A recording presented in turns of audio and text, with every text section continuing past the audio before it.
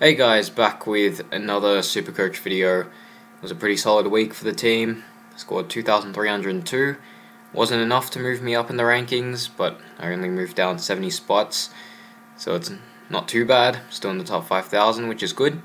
And I won 4 out of 4 league matchups, very important.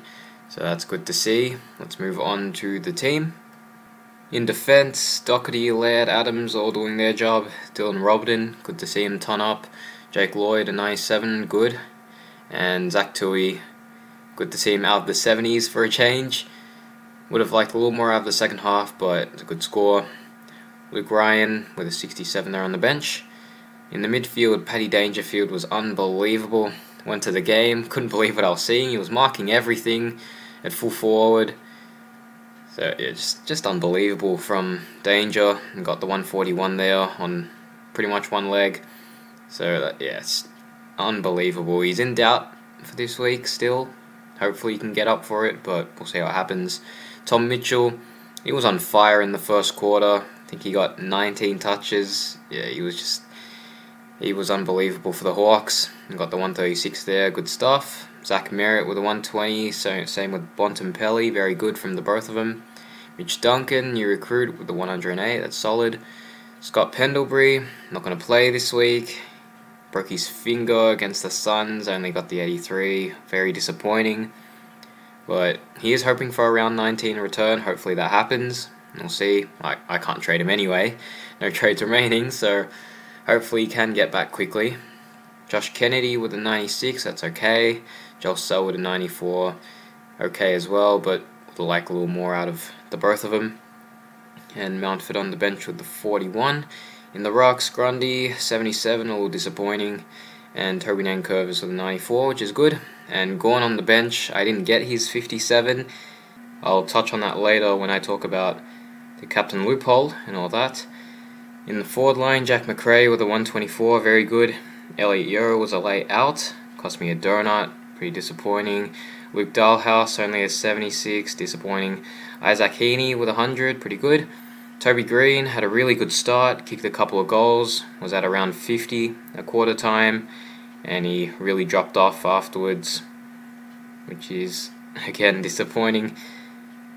So, yeah, on to captain loophole. I got Greenwood 71 there, but originally the loophole was in the Rocks, so let me just give you guys a visual of what it was originally. So I had the captain loophole here, but I thought I could get an extra 14 points getting Greenwood's 71 rather than Gorn's 57, but of course I had to get hit with more bad luck.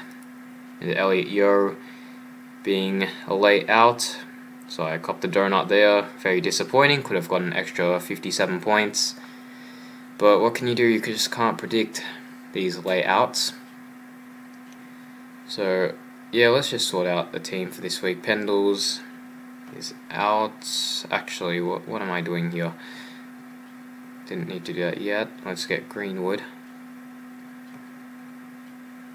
There we go, that's better.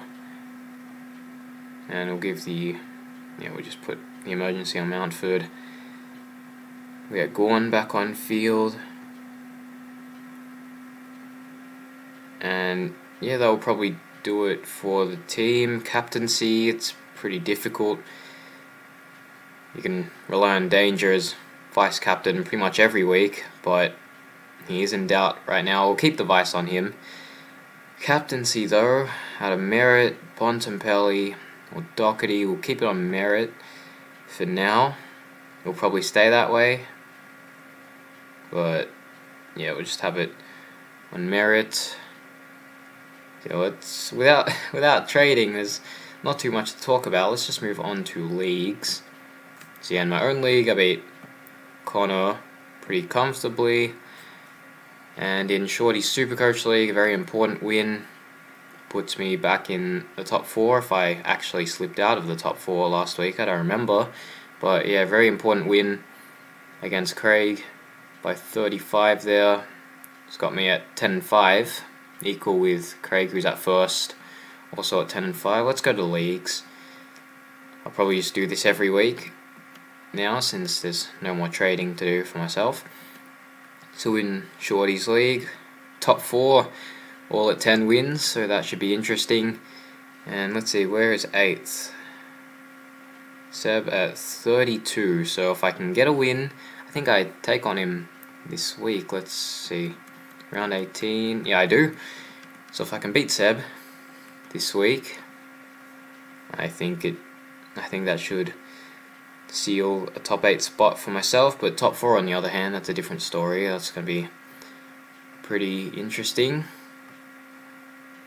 And in my own league, I'm sitting pretty at first there. It's good to see, 1 game ahead of 2nd to 4th, which is good.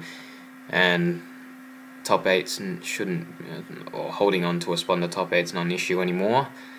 Top 4, however, is not quite sealed, so we'll see what happens there. Yeah, that should probably do it for this video. I just gotta continue to hope for no more injuries. It's been bad enough already with Cripps, Pendlebury and Elliot Yeo being late out in the last 2 weeks. It's just, yeah, it's been awful. But you know, gotta learn from my mistakes throughout this season. At this point, I can probably just start planning for next year now. It's getting to that point. But yeah, that will probably do it for this video. This will most likely stay as the team this week, and I'll see you guys in the next video.